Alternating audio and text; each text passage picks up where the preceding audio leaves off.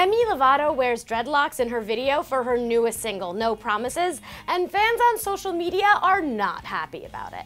Demi teamed up with musical trio Cheat Codes on a new song and video, but unfortunately, it's not the music everyone's talking about. Right after Demi dropped No Promises with DJ group Cheat Codes, fans on social media were quick to notice that Demi's wearing locks in the video.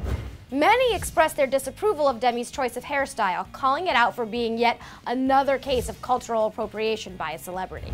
Just be careful, love ain't simple, promise me no promises.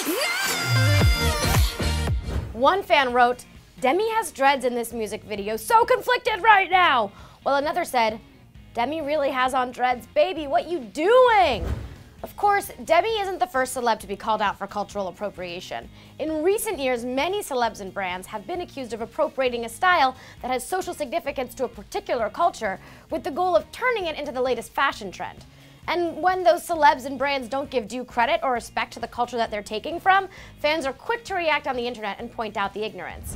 That being said, while some fans have called out Demi's locks in the No Promises video, others have taken to Twitter to insist that she isn't wearing dreadlocks at all. One such fan posted a side-by-side picture of Demi's hairstyle next to a woman with dreadlocks, and another called Demi's hairstyle twists rather than dreads.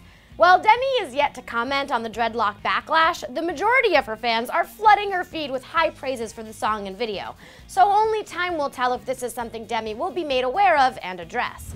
Okay guys, now I want to know what you think of Demi's hairstyle in her No Promises video. So sound off with all your thoughts and feelings in the comment section below, and after that, click here to check out the second episode of our new show, It Got Real. Thanks so much for hanging out with me on Clevver Newsfeed, and be sure to subscribe for some more. I'm your host, Zoe Lillian, and I'll see you next time.